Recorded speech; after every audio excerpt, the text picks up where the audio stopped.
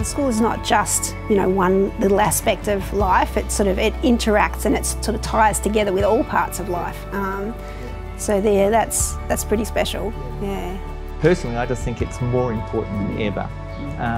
It was important for our kids, and our kids have benefited from it greatly. I think Christian schools are more important than ever these days. 40 years ago, or even 20 years ago when I started, we were sort of the support act for Christian families. We were there to give the children a good education in a Christian environment. But I'm much more passionate about it now, because I think the way our culture is headed, where Christianity is now not popular, is even hated, I think Christian schools have an enormous responsibility and privilege to teach truth, to bring truth to children that they won't find anywhere else in the world.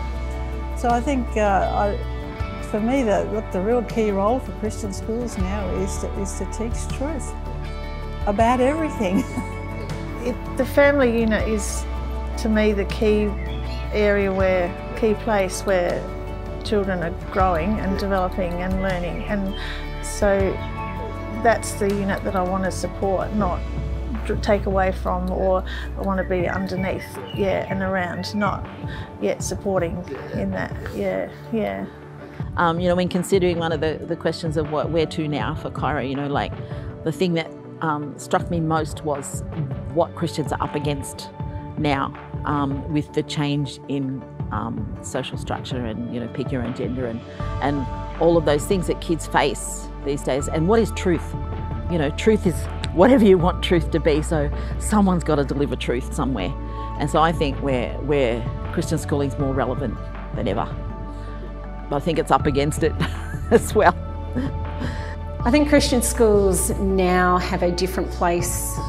Some things are still the same and some things are a little bit different. Our culture's changed, and I think one of the key things is that currently our world doesn't hold much as being solid.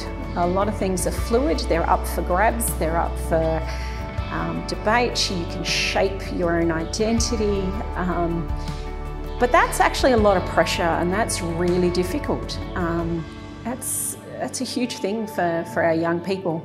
And to have a place where we say, you are made in the image of God, your future is secure,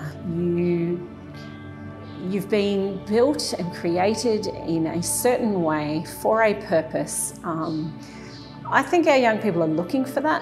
I think that's really important, to give them that security and that knowledge and a safe place to then question other things from. And not just for our Christian families, we're having, you know, numerous families come through and just say, we value what you do, and we like your values, and we feel that they're important. And I think at this point, Christian schools are a solid place in a world that's very fluid, moving, turbulent, and we provide a haven and a strong foundation. As a parent, we tried to talk about God in a way that wasn't just something you did on Sunday. It was something that was as you go all the time. When you sit, when you rise, when you go to bed, you talk about it as things happen, and that's what I do in the classroom as well. And that's what I'd hope I can encourage other parents to do as well, because I've found that's where it becomes real. It's not something that's segmented or boxed somewhere else. It's, In today's culture, where there is so many distractions, there's so many temptations, there's so much taking us away from Christ. It just needs a place like a light. I see Chairo as a light in a world that's growing darker.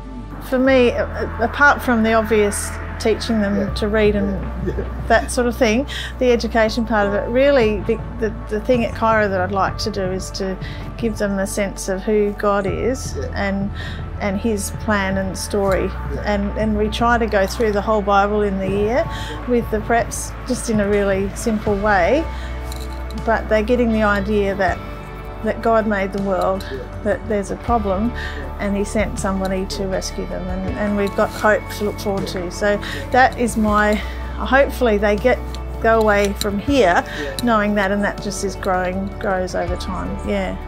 Christian schools are ultimately an educational institution. We're here to educate children, and I always believe it should be the very highest standard possible, and that the children should be taken to the very limit of their abilities, and that we should be teaching better than anybody. So there was that sense of a real desire to be academically excellent, but at the same time bringing the truth of God's word to the world that the children are living in. And so they can understand that, yes, I need to be everything that God made me to be, but I need to know him as well. So putting those two together, I think, to be both an excellent school, but also to have the children well grounded in the Word of God.